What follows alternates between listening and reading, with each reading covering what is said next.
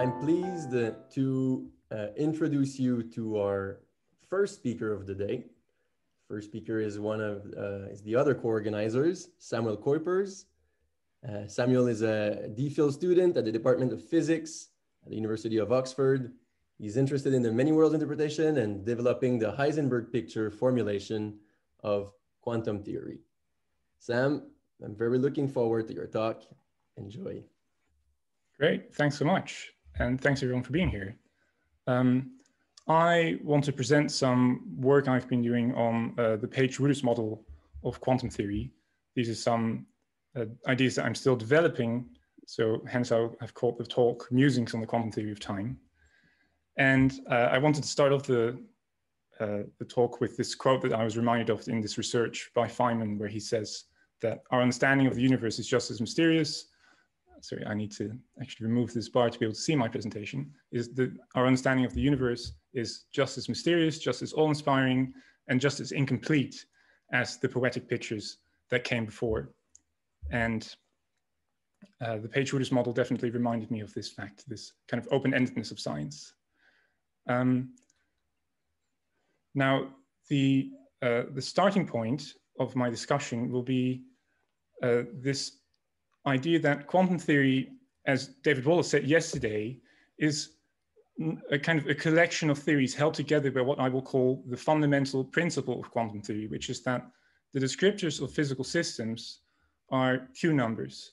For example, the momentum and position of a point particle are canonically conjugate operators. The descriptors of a qubit adhere to the Pauli algebra. The descriptors of fermions are Grassmann operators, etc. And each quantum theory has such a set of descriptors, such a set of Q number descriptors.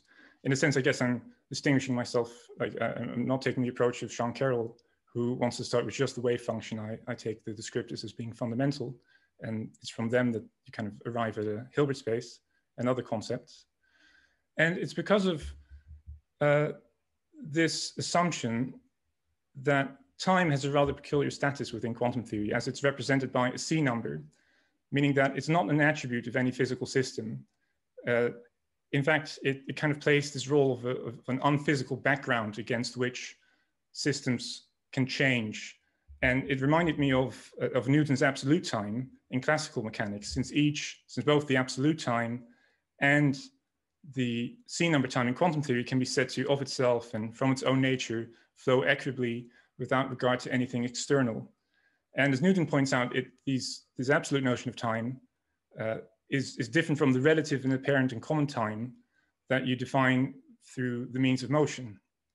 In other words, it's different from time given by clocks and such things. At least that's how I understand Newton here.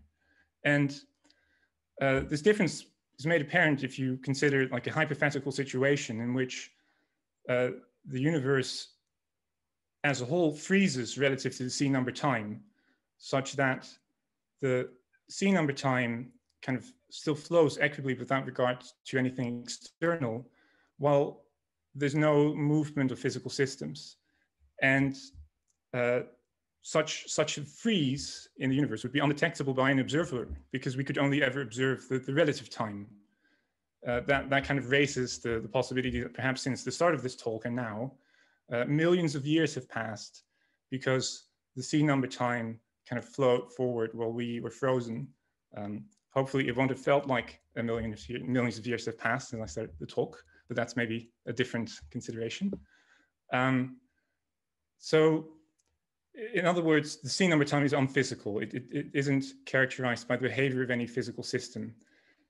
And we've done away with Newton's absolute time in special relativity and general relativity, because there's no sense in which clocks can be synchronized simultaneously. Absolutely, there's no absolute simultaneity in that theory. And there's actually a nice argument by Julian Barber that as I understand him, we didn't really need that to begin with. We could have worked only with relative time, even in classical mechanics, because we could have defined time as resulting from the relative rate of change between celestial bodies, their different positions relative to us. And in that sense, made time physical. We could have used these celestial bodies as a kind of celestial clock. And in fact, I think celestial bodies were used for that purpose, to keep track of time. Meaning that in Barber's construction, there is only relative change. Such a freeze of physical systems doesn't have any meaning. There's in time in the universe that is unchanging. And the logic that is used there, I think, derives from the Page-Wootters construction in quantum theory, where the universe as a whole is assumed to be completely stationary, in the sense that the universal state vector is an eigenstate of the Hamiltonian, meaning that no observable quantity in that universe depends on the C-number time. And then through the introduction of a so-called quantum clock, physical systems can change relative to one another. In particular, they can evolve relative to this clock, where clocks have as their kind of characteristic property that they have these two canonically conjugate descriptors, H and T. So that in this universe, which is stationary, you can then consider that part of the universe that isn't a clock, or that part of the universe that is relative to the clock being in time t. And then from the assumption that the clock is an isolated system, meaning that the Hamiltonian of the universe is the Hamiltonian of the rest of the universe plus the Hamiltonian of the clock, which is assumed to be this operator H. Oh, I think I forgot to say, so these operators H and T, first of all, T is the time observable of the clock, meaning that the different eigenvalues of T corresponds to different times. And H is kind of a translation operator. So it translates T forward in time a little bit. And in Page-Wootters construction, it plays the role of the Hamiltonian, which I've expressed here in this equation, where the Hamiltonian of the universe as a whole is a sum of the Hamiltonian of the rest of the universe and the Hamiltonian of the clock. And then from these assumptions, it follows that the rest of the universe evolves according to the Schrodinger equation relative to the different times denoted on the clock. And that can kind of be nicely summarized in a way that makes apparent its connection to Everett's interpretation by representing the universal state vector as this integral over the different relative states. So each psi of t here is the state of the universe relative to a particular time t. And although the universe as a whole is stationary, these relative states appear to change. It's also why, as I believe Deutsch pointed out in his book, Fabric of Reality, that the different times are exactly like different universes in Everett's construction. So I think that this is a beautiful model, and yet it leaves open the possibility that the C-number time still plays an explanatory role in the Heisenberg picture, because the constraint that the universal state vector is stationary doesn't translate nicely to the Heisenberg picture, I think. And the reason for this is as follows. If you consider a qubit in the Heisenberg picture, which is represented by a triple of time-dependent Q-number descriptors, which adhere to the Pauli algebra, and you suppose that the qubit evolves, is isolated and evolves unitarily, then it must evolve according to this equation, where h of q is the Hamiltonian of the qubit. And if we now impose what appears to be the equivalent of the Page-Wootters construction requirement that the state vector is an eigenstate of the Hamiltonian, then we see that no expectation value of this qubit depends on this C-number t, the C-number time t, and yet the qubit's descriptors do depend on that time coordinate, provided that the Hamiltonian isn't equal to 0. In other words, what Paul would call the nominal state of the system depends on this C-number time t, while the actual observable quantities don't. And I think that this isn't quite enough to give you a Heisenberg picture solution for the C-number time. And this is problematic for those of us who like the Heisenberg picture, because we think that the Heisenberg picture is fundamental, and that, for example, it's the only local description of quantum theory, as Paul pointed out in his talk on Wednesday. And that would mean, for example, like maybe if the Heisenberg picture doesn't allow us to formulate the Page-Wootters construction in a satisfactory manner, then perhaps the Heisenberg picture just can't describe the universe as a whole. Maybe there's some mistake or some flaw of it that makes it just inferior to the Schrödinger picture, makes it less fundamental. And I want to defend the Heisenberg picture against that claim and show that within the Heisenberg picture, you can also formulate the Page-Wootters construction without need for the C number time. Oh. And this brings me to kind of a related issue, which is that I think that the Q numbers are really the fundamental entities of quantum theory. And you might call me a Q number purist or something. I want to really start with these Q numbers and from them derive C numbers. And it seems like we're kind of bound to, we are tied to using C numbers, because if we want to formulate equations of motion, then we always refer back to C numbers. We don't know what it means to have equations of motion in terms of Q numbers. What is a derivative with respect to a Q number? And this is something that kind of strikes me as unsatisfactory, that these Q numbers cannot, in some sense, be interpreted or regarded as fundamental, because we always rely on some kind of underlying C number parameterization of a system's dynamics. So kind of drawing on an idea from Dirac, in fact, Charles showed me this paper recently. Dirac in 1926, in a paper I believe is called On Quantum Mechanics and a Preliminary Investigation into the Hydrogen Atom, proposed this idea of a Q number function, where he says if we have a Q number Z, then a Q number function we might consider some polynomial of Z, Z of n.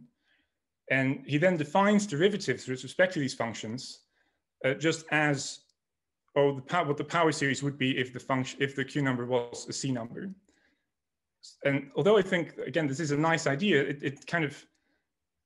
isn't really fundamental, because for one thing, this Q number is supposed to represent a physical system and some change occurring to a physical system.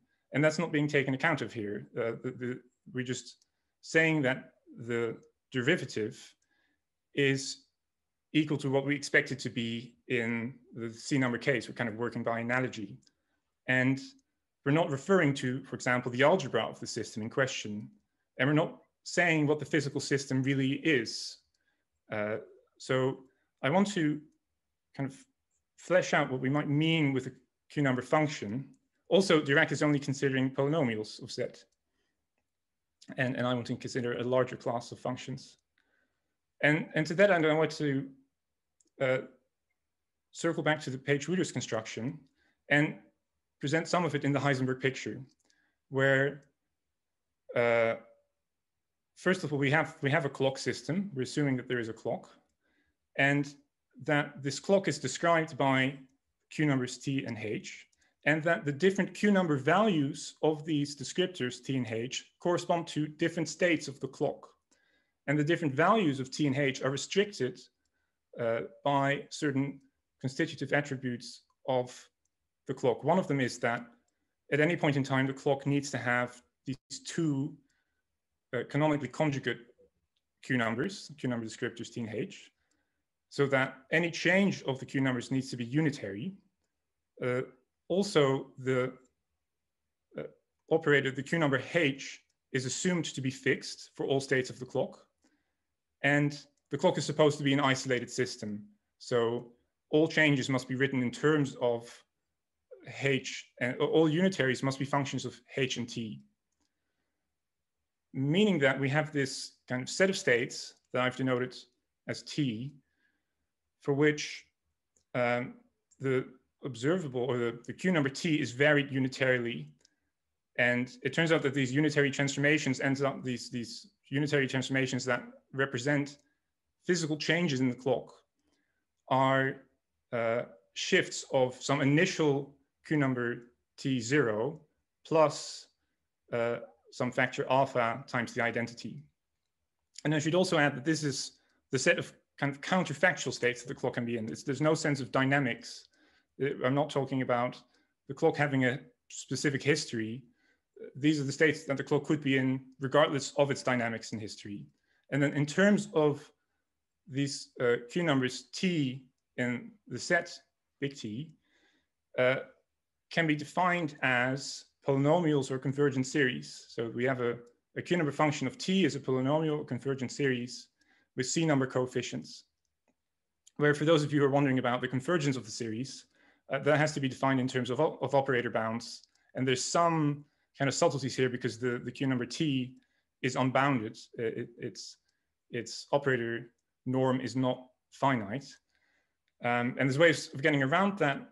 But fundamentally, as we'll get to later in the talk, I think all clocks should be finite physical systems, and the Q numbers that represent the clock will be bounded. So it's always straightforward to define convergence.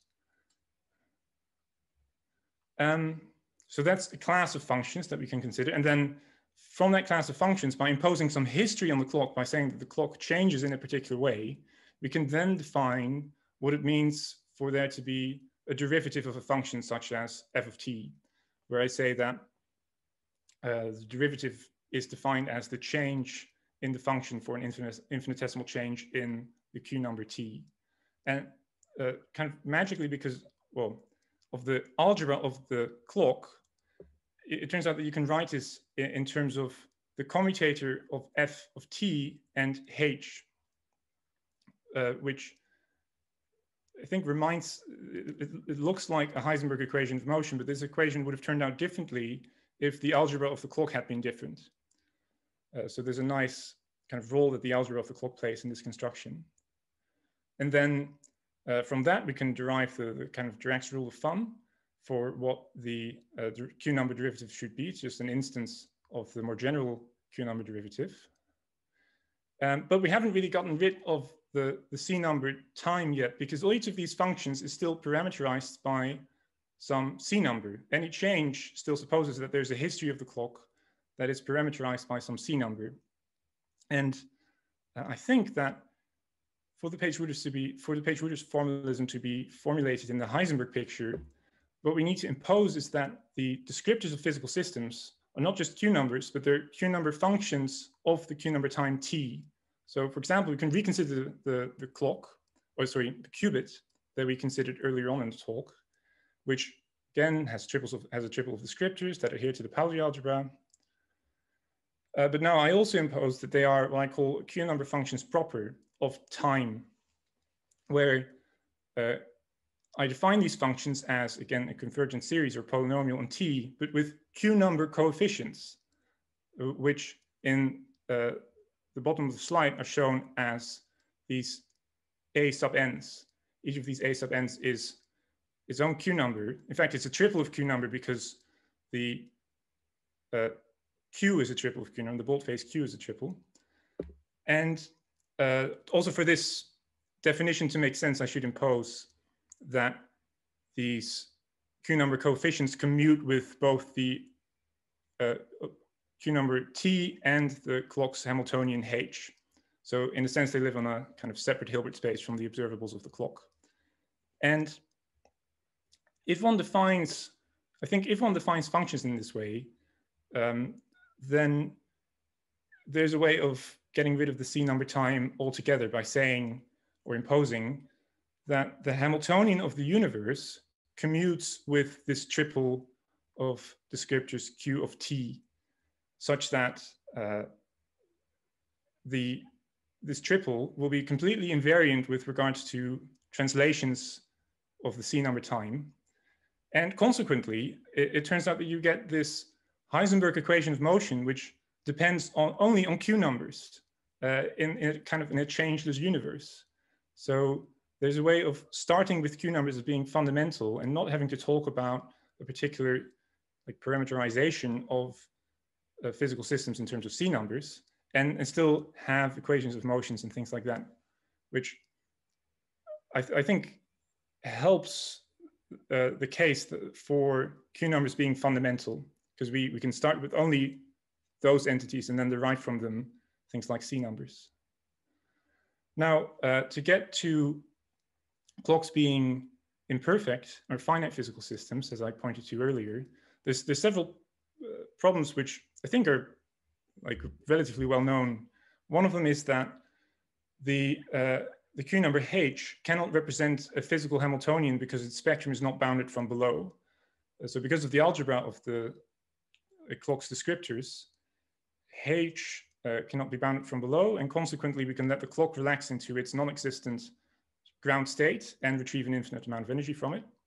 Relatedly, the clock is supposed to be ideally accurate in that it has infinitely many distinguishable states, meaning that it has infinitely many eigenstates. Yet for any finite system, we should expect that the information it can store in a compact region of space should be bounded by Bekenstein's bound. And also there's this clock ambiguity that ideal clocks suffer from. So it's not, I think it's not entirely clear whether the, how to put this, it's that if you start with one clock and with the partitioning of the universe into a clock into a rest of the universe, then you can use a unitary transformation to go to another clock and the rest of the universe, which would not be possible in the case where the clocks are finite physical systems, but maybe we can discuss this more. I think that this is true. Chiara and Flatko have written a paper about this and it would be fun to discuss. So I propose that in fact, all clocks are finite physical systems, finite in the sense that they have a finite dimensional Hilbert space, and that there's not just one clock relative to which all other physical systems evolve. There's like an assortment of these imperfect clocks that describe time in a compact region of space. And the fact that there appears to be something like a global time coordinate at all should be due to these imperfect clocks being synchronized with one another. And I think there's quite a nice way of describing when the clocks are synchronized in the Heisenberg picture. It's if you have two clocks, I say that they're synchronized if clock 1 is in the state it is time t, if and only if the other clock is also in that state for all times t, meaning that if you have two clocks C1 and C2 with time observables T1 and T2, then C2 is synchronized to C1 when the relation between their time observables is the one shown at the lower half of the slide, where this Q number A is represents the relative rate of change between T1 and T2, and B represents the kind of the offset between the two Q numbers. And the clocks are synchronized if the expectation value of A is equal to 1, and the offset, the expectation value of the offset is equal to 0. As in that case, any measurement of Q1 will result in the same outcome as a measurement of T1 will result in the same outcome of a measurement of T2. And it also has the nice feature that derivatives of one of these Q numbers can then be written in terms of the other Q number. And this reminded me of a manifold where we have these charts from the manifold to some vector space Rn, and where on overlapping regions, the charts need to have some kind of transition function. In other words, the clocks are kind of like these individual charts which map Q numbers to real numbers. And then there is a transition function which says how we should relate time in one compact region of space to time in another compact region of space, which is this condition that the clocks are synchronized with one another. And perhaps it's possible to obtain more interesting, it's not quite space-time yet because we haven't considered time. The Page-Wootters model has been extended to space-time by Singh. And perhaps one way of formulating his construction in the Heisenberg picture is by imposing different conditions for the clocks being able to be synchronized with one another. So perhaps it isn't possible to, we expect it not to be possible to absolutely synchronize clocks. And I think that should be reflected in a more general theory, in theory of a Q number space-time. And then I have some musings about quantum gravity. One of them being, we have this, if we take on board that this Heisenberg description is right. I mean, I'm still working on producing the paper, but should it be right, then one of the questions I have is how do we define Q-number derivatives in a curved spacetime? That's not really a question you have in the Schrodinger picture. There's no equivalent to it. It only appears when you think about what the Q numbers represent in the Heisenberg picture. And then relatedly, because we're all Everettians here, I had this thought of, well, if we're Everettians, then we should consider that macroscopic physical systems, such as the sun, should be described by quantum theory. And in other Everett universes, the sun has different positions, and so it bends space-time differently in those other universes. And how would we model that? Like, would Singh's construction of a Q-number space-time be able to model something like this, where there's an interaction between a physical system in a superposition of different positions and the Q-number space-time that it's embedded in? And with that, I'm kind of coming to the conclusion of the talk. And to circle back to Feynman's quote, I was reminded of, so in studying the Page-Wootters model, I was reminded of Parmenides' block universe. Parmenides, according to Popper, was one of the first people, if not the first person, to think about a stationary block universe, because he studied the kind of waxing and waning of the moon and discovered that it's, I think it used to be thought that the moon was like this spinning disk, whereas Parmenides thought it was the light hitting the moon differently at different angles that caused the waxing and waning of the moon. So the movement of the moon was kind of illusory. It's not, it's only an empirical fact that it seems to move, but it doesn't really. And I think similarly in the Page-Wootters construction, like movement is not a fundamental, or change with respect to time is not fundamental. It kind of emerges out of more primitive properties of quantum systems. So I thought it'd be nice to end the talk with a brief kind of poem from Parmenides that at one time in much erring sense organs mixture that seems genuine knowledge to men, for they take as the same thing men's intellectual mind and his sense organs varying nature. Thought they call what in the model prevails in each man and all. And with that, I end the talk. Thanks very much for listening. Thank you very much, Sam, for the talk. Everyone can join me for applauses.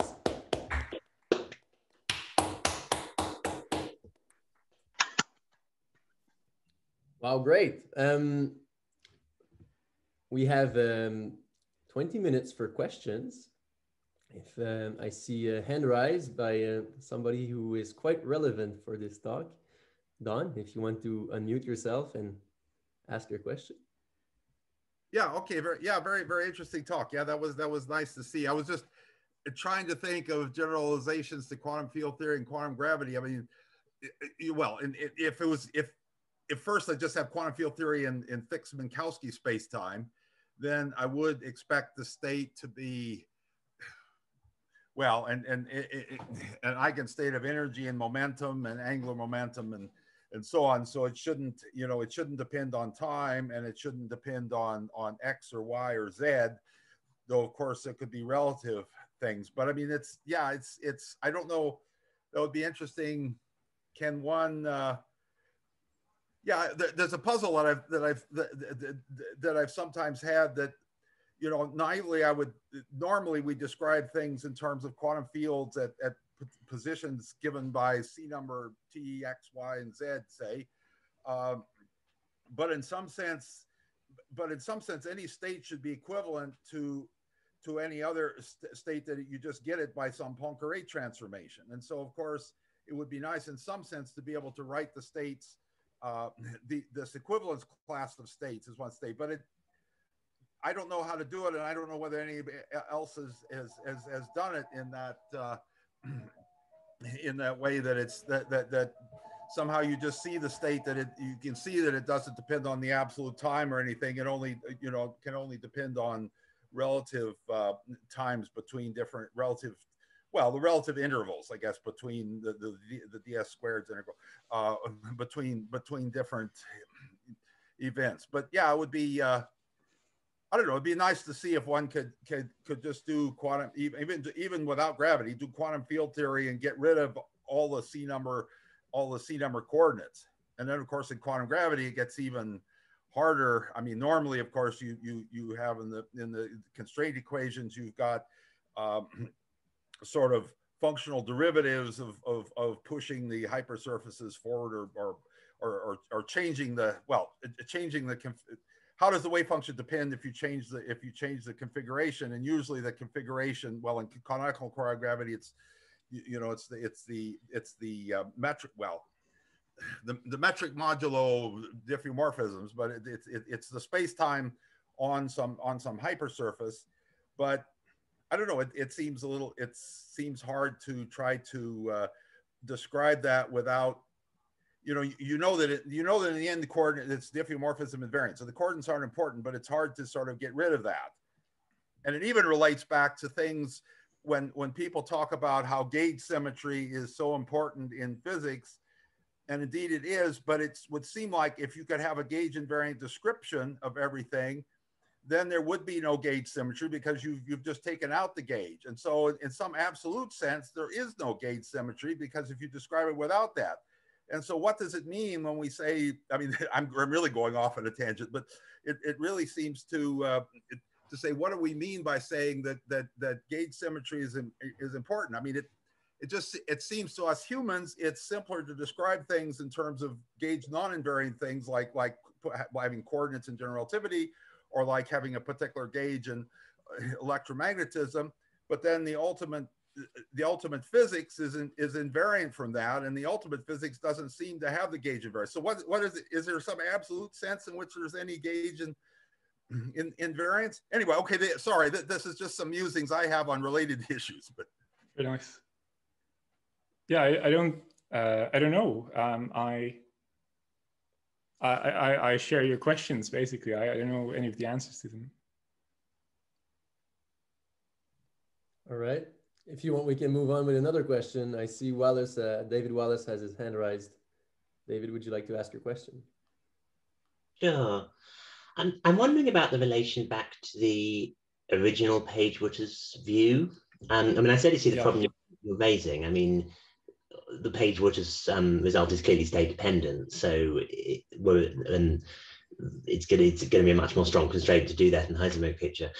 And the construction you've put together is fascinating, but what wasn't clear to me was whether it in some sense recovers because we sort of know the Page Wootters version works. Modulo, however we know these things. So I mean, we can recover effective dynamics of the right sort in this framework, and I don't really have a sufficiently clear picture of how much this recovers the Page Wootters framework rather than sort of being inspired by it and going off in a different direction. Yes, as I said, so I'm currently writing a paper on this, and that's one of the issues I'm working on. It's interesting that you should ask the question, because what I think happens is that you have to have additional constraints on the Heisenberg state that are provided by a Wallace-Simpson transformation. That's how it seems to me at the moment. So you have different, if you consider the universe as being described by like a triple of Q numbers that are functions of T. So this is a universe with a qubit, and it's a function of T. And there's the, let me see, there's the Hamiltonian of the clock, and that fully describes, well, there's the Hamiltonian of the whole universe, and that fully describes your Page-Wootters model with, if you're also provided a Heisenberg state, that like specifies all of it. Now, if you could perform a Wallace-Simpson transformation that maps that Page-Wootters universe in the Heisenberg picture onto another Page-Wootters universe, which is stationary in the sense that it doesn't depend on this, not even on this Q number time T, then that would result in the universe being like kind of trivially stationary. There's no sense in which it evolves. And that puts a constraint on the Heisenberg state, because there should be certain state, you should have a Heisenberg state that doesn't allow you to perform that Wallace-Simpson transformation.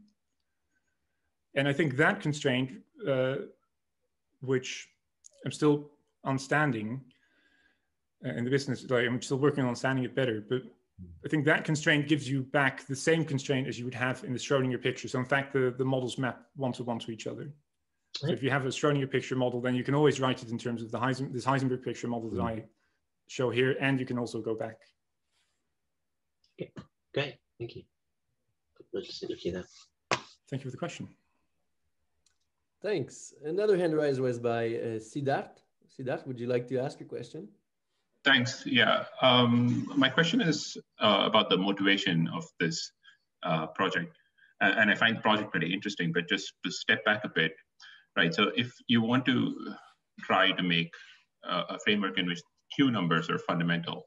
So I was wondering, so David Wallace yesterday gave this talk about the decoherent way, and he sort of made this point that, for example, instruments are shot through with quantum language, so you can't really make a clear distinction between classical and quantum worlds, so to speak. But that observation cuts both ways, right? Maybe it's true that your quantum language will be shot through with classical language as well, right? You can't ever, I mean, it seems plausible, especially given that the most popular way of coming up with quantum theories is to start with classical ones and quantizing them, that in a way we'll always have some residual classicality in our theory. So I was just curious how you thought about that. Yeah, I think that's a problem for quantum theory. It's a, and as I try to argue, we don't really need that. We can do without some of these, well, at least we can do without the C number time. And I mean, not doing that would violate this principle that I say is the fundamental principle of quantum theory, that physical systems are described by Q numbers. And if you don't adhere to that, then what is this C number time? What is it doing in your theory? Is it the descriptor of a classical clock? And if so, why can't you couple the classical clock to another quantum system in such a way that the clock is also described by, or yeah, it has Q number descriptors. This is, as I understand it, the totalitarian property of quantum theory, that if you have classical systems, then they should be able to couple to quantum systems and gain quantum properties. So I mean, in general, I think we should want to take quantum theory seriously. And in a specific case here, I think that there should be an explanation for what the C number time is in terms of something physical. And as I said, I think we have such a description. It's basically the Page-Wootters formalism. And I wanted to translate it into the Heisenberg picture. Okay. I'd have to think more about that. But your main point is that it's about this coupling argument, is that if you have classical degrees of freedom in your theory, then in a way you must be able to come up with quantum effects of them because they couple with quantum systems. Okay, that's interesting. I have to think more about that. Thanks. Thanks for your question. Yes, Simon, would you like to ask your question? Yes, indeed. Hi, Sam. Thanks for that talk. Hi. Really interesting. Just a couple of comments or questions, really. I mean, one is, if you find the presence of the C number T in quantum theory peculiar, what do you think about the presence of the C number X in relativistic quantum field theory? Yeah, I think it's equally mysterious. And sorry? Well, it makes me smile a little bit, because one might have thought it's the most secure bit of quantum field theory that we think we understand, that it's operator valued fields on space-time. So to find the space-time mysterious, yes. I mean, it's one thing to find the T parameter mysterious when you've got an X operator, position operator, but when you lose the position operator in relativistic quantum field theory, it seems to be less concern about any asymmetry. But yeah, that for me seems strange, because we want space-time to be a physical system. I'm not, I kind of, in this research, I've been pushed to the limits of my understandings of general relativity. But the way that I understand general relativity at the moment is, well, space-time is a physical thing. It can bend, it has physical attributes. And how are we going to model a theory in which matter can interact with this classical space-time if they're described by different well, if one is described by Q numbers and the other is described by C numbers, then doesn't the totalitarian principle hold there too? And also, yeah, if you take the page-Wootters problem seriously, then I think that the problem becomes worse, not better, if you move to quantum field theory, where you have this C number space-time background. And I think that was, in fact, one of the motivations for Singh to formulate the page-Wootters construction in such a way that it also incorporates space. I mean, I do take the point if this is a part of a wider explorative project to do something different in quantum gravity, absolutely. I mean, but can I just another quick question? Yeah, of course, yeah. I was a bit puzzled by the canonical commutation relationship that you wrote down between the time operator and H, I think it was Hamiltonian.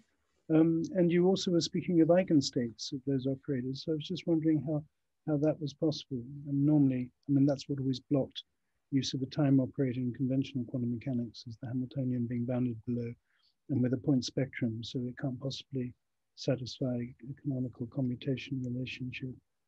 Right, you mean, how do we just have finite physical systems that can still represent clocks, and we have... Well, right, if they have eigenstates, because sandwich the eigenstates, the commutator by the eigenstates in question, and then you've got a contradiction. Yes, so the way, I hope I'm understanding your question correctly, but the way I think about this is, for example, you might use a qubit and its eigenstates as an imperfect clock, where you have not a projective valued measure, but you have some kind of P of M defined in terms of the qubits. It wouldn't be eigenstates, but you can construct some kind of P of M with the qubit, and then using the P of M, you can create an imperfect clock, and systems then evolve relatively to this imperfect clock. And the qubit has, if it has an Hamiltonian, the Hamiltonian will be very well behaved. It will be bounded from below, and as I hope to show in the paper, you can do the same construction will hold in finite cases. You can define Q number functions in terms of the descriptors of say a qubit, and then it also allows you to define derivatives and such things. And that I kind of relied on the algebra of finite dimensional angle operators. But that's, again, this part of the ongoing work. And just one other thought. Thank you for that. But one other thought is, you did mention Dirac's early work. And there's a very long unpublished manuscript of his on Q numbers. Have you come across it or heard of it? It's very interesting. I mean, I never really got to the bottom of it. I think I may have a photocopy. But it's in the, I think, Churchill College archive, I think. So anyway. Yeah, I didn't know about that. It's only recently that Charles sent me this article by Dirac showing that he was talking about something like derivatives with respect to Q numbers. And I was very surprised by that. So I'm curious what he thinks about this. I haven't read into it. Well, I haven't been able to fully explore the literature that he produced on that. Yeah, I mean, Daragold's book might be quite helpful, you know, from C numbers to Q numbers. Yes, yeah. I've Yeah. come across that one. Thanks very much for the questions. Thanks. There's a couple of minutes left. Lev, would you like to ask your question? It's maybe very naive. You know, a long time ago, I had this idea that we are in energy eigenstate, which was kind of very strange for me because I explain everything which I see around evolution, which were not in energy eigenstate, when we need all different energies to explain evolution. So I looked on this idea, and I found that, yes, it is consistent. We can reproduce what we see around, and even if we're in an energy eigenstate. But what I looked, at least, it was much more difficult. And so some people say, Wheeler, DeWitt, whatever gravity we need, well, we cannot have a superposition of different energies.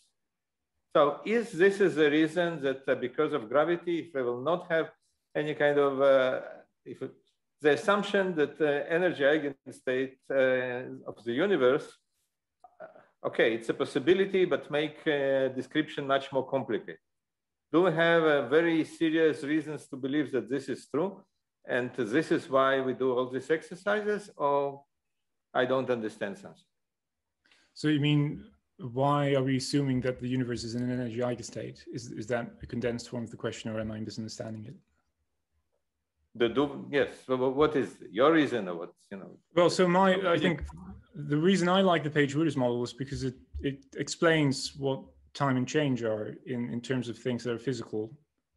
So I don't really know what time would be, what the C number time would represent if you can't relate it to attributes of physical systems. And in quantum theory, that means you have to talk about some kind of quantum mechanical clock, I think.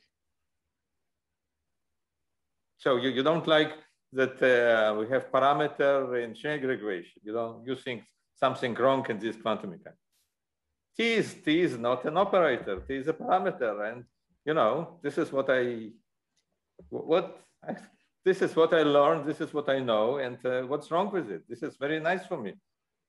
Yeah, so I don't think we should accept it so uncritically. I think we should want to have an explanation for what the C number time really is in quantum theory, and why, if we have these principles, why is time something physical?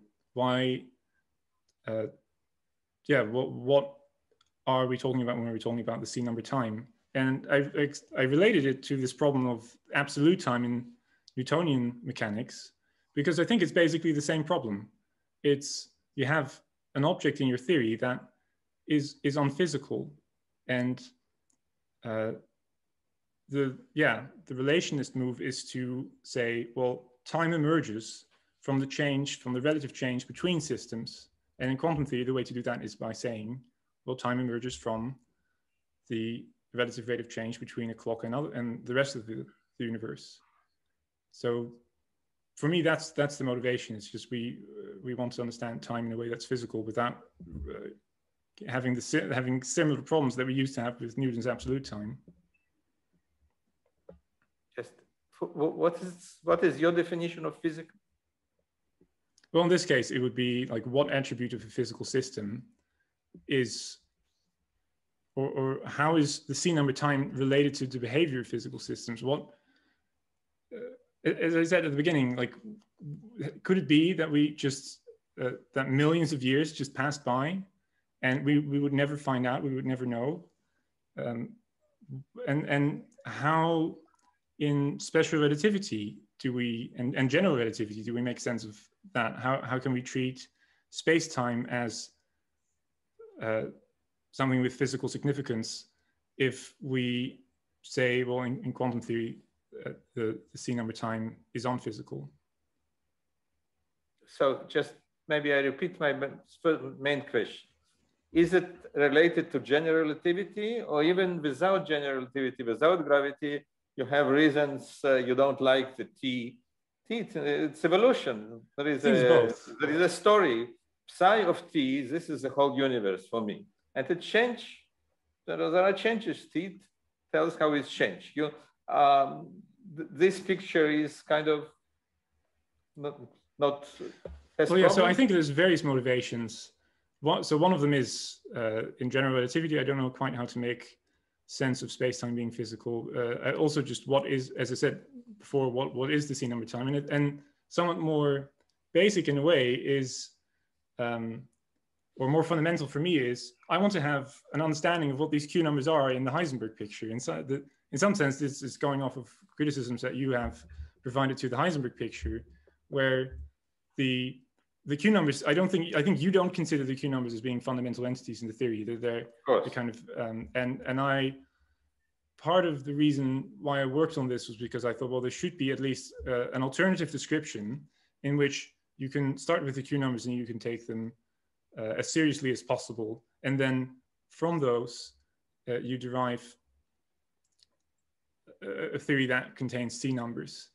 So it's kind of a defense against the attack that the Q numbers aren't fundamental. It's trying to propose an alternative model of quantum theory where you have, as the fundamental entities, the Q numbers. So, and I think, in fact, that's something that you often recommend, that there should be alternatives to your view of the wave function being fundamental.